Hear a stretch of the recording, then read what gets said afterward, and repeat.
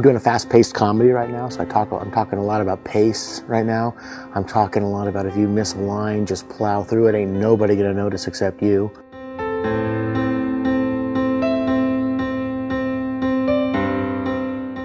I've been working in the theater for years and years and years, and I've always been more attracted to more contemporary things, because I think that's the kind of stuff that the kids can relate to a little bit better. They come from various levels of experience, and right now at this very moment they're at various levels of preparation, and every single one of them is going to learn that they have exactly what it takes to put a show up the day after tomorrow night.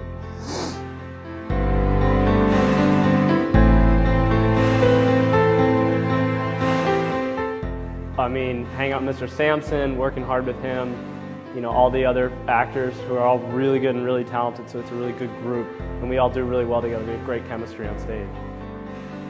I enjoy it so much that I think it'll be a part of whatever I do regardless. You know, whether it's for fun in my hometown or whether it does become a career, I'll see, but it's definitely going to stay with me for the rest of my life, so. Griffin's hilarious in this play. The last 10 minutes of the play is Griffin doing a monologue, answering all of the rumors that have been going around the play.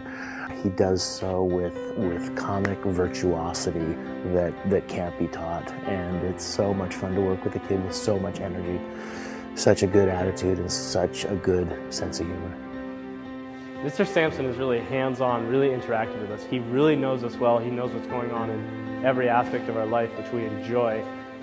Wait, do I have to go right now? I have to go right now. That's what I mean. It's crazy.